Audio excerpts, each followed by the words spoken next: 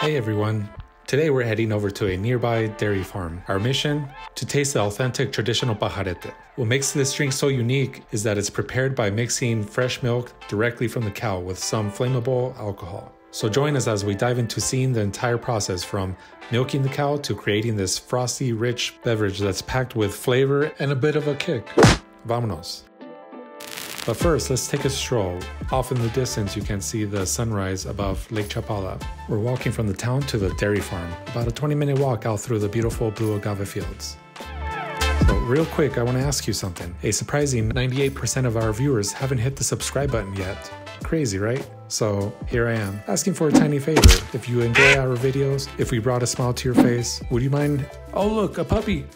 Would you mind hitting the subscribe button? It's just a little click, but it would mean the world to us. Let's get back to the video. And here we are at the Mexican Estarbucks. Alright, before we get started, we need to put out some feed for the cows while they're being milked. Next, let's bring in the cows. Whoa! Looks like a big mighty bull decided to join us too. We've been told to leave him alone and to keep our distance. Now that the cows are feeding and the milking is about to begin, let's start preparing our drink.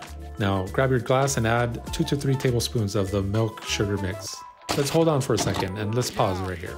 Let's dive first into what this mix is all about. It's a simple blend of just 2 ingredients, abuelita chocolate and sugar. Abuelita chocolate, as you may know, is traditionally used to make Mexican hot chocolate. Typically, the ratio is 2 parts sugar to 1 part chocolate. But hey, I like to turn up the chocolatey goodness. It's all about finding the perfect balance of sweetness and a rich chocolate flavor. And now, I am finally able to answer, what's a pajarete? Well, it's a traditional morning drink from Mexico. I'm now adding instant coffee and cane alcohol. And we're not talking mild alcohol here. It is 96 proof pure cane alcohol.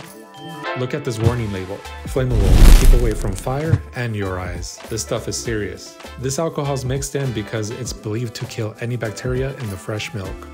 Not sure how true this is, but that's the local wisdom.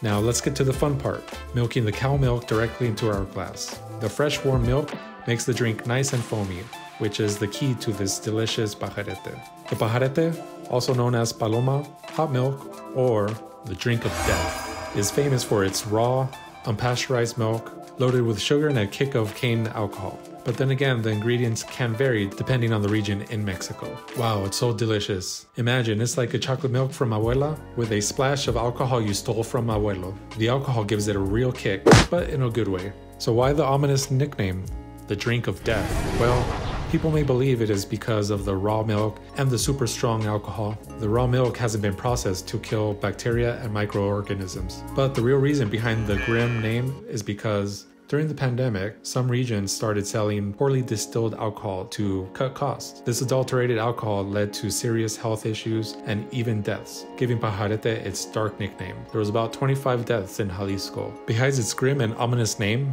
the drink of death, pajaretes really are infamous and legendary for something else. For an unfortunate few people, it can be brutal. Now, I'm usually okay after a couple, but today I went for 4. And let me tell you, I better get home quick. It is well known that for some people, it will give you the runs. Thanks for joining us on this adventure. If you enjoyed this video, don't forget to like, subscribe, and hit that notification bell. See you next time.